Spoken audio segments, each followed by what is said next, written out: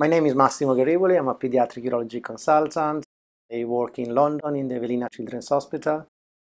I am a very fond laparoscopist. I perform the majority of my cases through a minimally invasive approach, and therefore when I come across the FlexDex, I was very enthusiastic to the concept and to the idea, and I'm very proud to have been the first surgeon who has proceeded with laparoscopic pyeloplasty done with the FlexDex in a child in UK.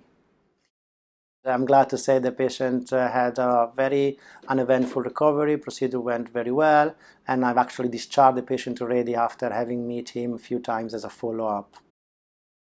I'm conscious of the fact that there are robots that have been used to treat the condition, which are quite expensive and not accessible to everybody.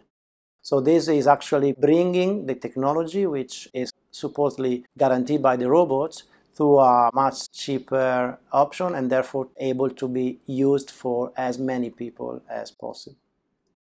By using the suturing with the FlexDex, you are capable to replicate more closely the way in which we suture in an open surgery by having the correct angulation, and this definitely is a very big achievement.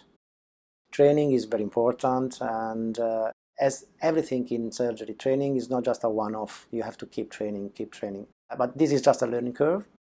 The important is, if you buy the idea, which I really recommend, this is potentially the future. Just get going.